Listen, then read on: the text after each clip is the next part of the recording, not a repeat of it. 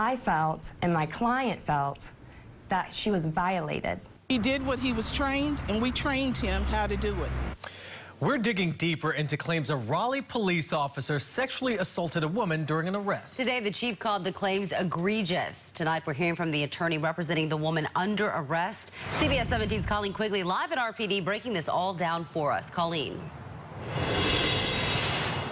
Yeah, Angela and Marius, that arrest happened back in September. The woman who was arrested for DWI saying while she was patted down, she claimed she was touched inappropriately.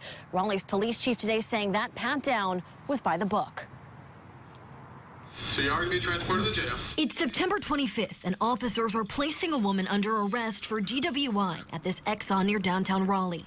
But it's part of this body cam video that's causing debate weeks later. Before the officer places the woman into his patrol car, he pats her down. Do you have anything on you that I got to worry about?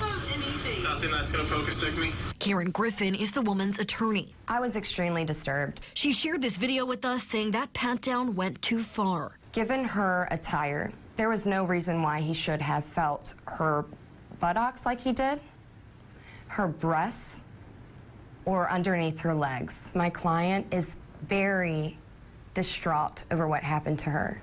She's a woman who was touched in her mind and in others very inappropriately in her private areas. Raleigh's police chief responding to those accusations Wednesday, saying the officer did exactly as he was trained. To allege that an officer committed a sexual assault is highly inappropriate, highly unprofessional, egregious, to say the least. Can you face the car and step your feet apart for me?